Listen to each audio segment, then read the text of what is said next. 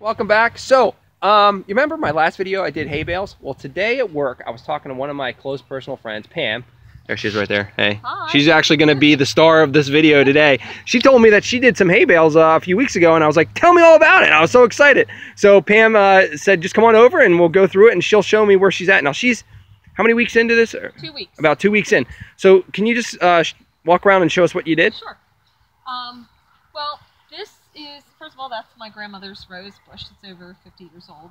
I'm taking care of that for her since she's no longer with us. And my friend Vicky was trying to clear some, oops, sorry. Okay, sorry for that. So my friend Vicky was trying to get rid of some spoiled hay. She has horses and needed to get a new load of hay in. And so I had mentioned to her that I kind of wanted to try this hay bale gardening. I wanted to try it because I had a problem with verticulum wilt in my tomatoes, getting into my tomatoes. And once the wilt is in your soil, it's really hard to clean that up. So I think you can somehow sterilize the soil, and I didn't feel like bothering with that. So I thought for a year or two, I'm just going to cover up the soil and try planting in these hay bales. So got the hay bales from Vicky. She dropped them off, didn't charge me for anything. She looking to get rid of them. So they were free. They were free, yes, and delivered. Yes, there you go. Look at that. She See, even helped me throw them into the garden. and that's where I get my manure from. That's from right. Vicky as well. Free biomass. There you right? go. Good way to be a science teacher right. there.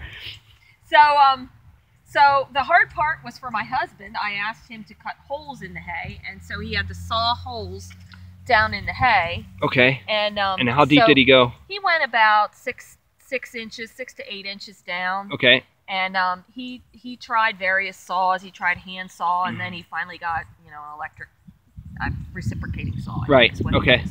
The only problem he had with that was that the hay kept getting stuck up inside, and he was worried that it was gonna be hot from the friction and light the hay on fire. So we ended up wetting the hay down a little bit. But it worked out. Worked out. Yep, So. did work out fine. You have a good husband. And yeah, I do. He's a good hubby. So he humors me with my crazy projects. So so he dug that out, and then I let the hay bales sit for a week or two, watered them, just kind of start the decomposition process, Yep. the composting. And then I got my plants, and I dug them, dug out a little bit, put some potting mix in there with it, and then I used a Kickstarter fertilizer. I think you have to fertilize more when you use the hay than when you use nice compost. Yeah, just like I did yesterday with my manure. Right. So. And so that's what I did. So I have. Now, can you go through and tell us what you got? Yeah, I got, these are cucumbers. I have a couple different kinds of cucumbers. These are called straight 8, and they are vining. So I'm going to have to get some support fencing or lattice work, or just something to let the cucumbers crawl up here. This one is, I think, a Japanese cucumber. It's longer and thinner, and yep. I think the skin is a little bit more tender. This is a red bell pepper. I thought I'd try putting the pepper next to the cucumber. I just kind of mixed the stuff up. Didn't really have too much in the way of requirements for what I put together. These two tomatoes are better boys. I always used to like them before I started having the wilt. I just felt like they produced well, and I liked the taste of them.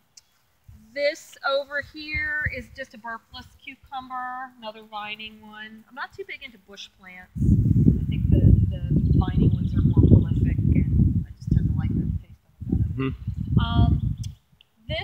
This might be a beefsteak tomato. I think I was looking for yep. one beefsteak, big beef, or something like that, because my husband likes BLTs, so right. that'll be good on the BLT. And this is a cherry, like a super sweet, I think.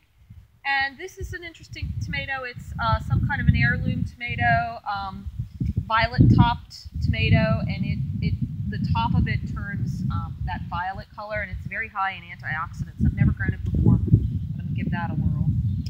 And over here, I have 2 early girl tomatoes. These are the determinate varieties, but I like to get a few by the 4th of July, hopefully. So, right.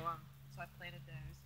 And then these over here are gypsy peppers. They're very prolific, and they have nice orange and yellow and red combined all in one bush, which I like a lot. And then you put in a basil plant down below. And then there's a little basil there, and I have a curly parsley that I plan to put in probably back there somewhere. Okay.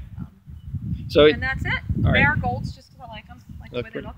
But it's just something simple, something easy, you know. Something simple and easy, and it's free. And I do know that I have to fertilize a little bit more than I would if I planted them right in the ground, but I'm gonna give it a whirl. Okay. So anyway, folks, the reason why I came over was because I had no experience doing the hay bale method, and like I had said in my intro, Pam has already started this. This is 2 weeks worth of growth.